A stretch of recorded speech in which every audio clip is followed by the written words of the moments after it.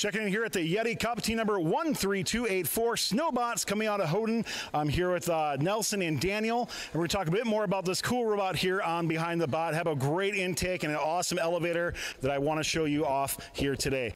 So let's start as we get this robot kind of moving here. It's a scoring machine, and why don't you tell me a bit about this robot and what's going on with it? So it has a rope elevator, a grabber that works like that, and in the back there are two latching mechanisms to grab onto the foundation.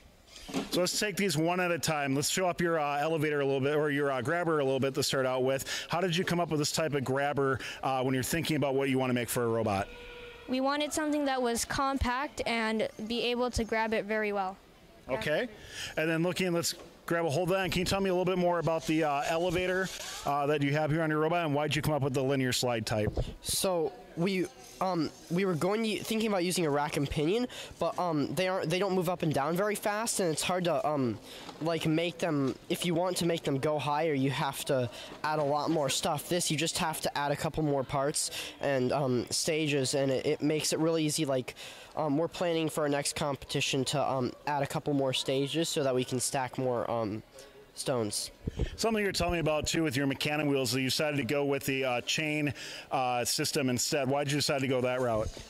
We didn't want gears stripping against each other and breaking and not getting good, not being able to provide good motion to the wheels. Well, that makes a lot of sense to me, and I want to wind up here talking about that foundation grabber you mentioned earlier. So tell me more about it. How does it work, and why did you decide to go that route? So we have two servos that control it using X and Y, where X is latch and Y is unlatch. We decided on using that because it's simple and it's very effective.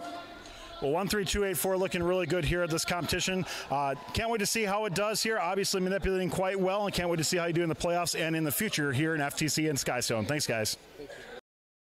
Thanks for watching. If you want more fun content, be sure to subscribe and ring the bell to be notified about our latest videos.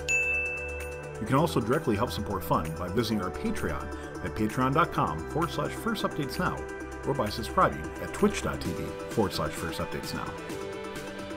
Thank you to all of our co-executive producers, keeping fun loud, live, and independent.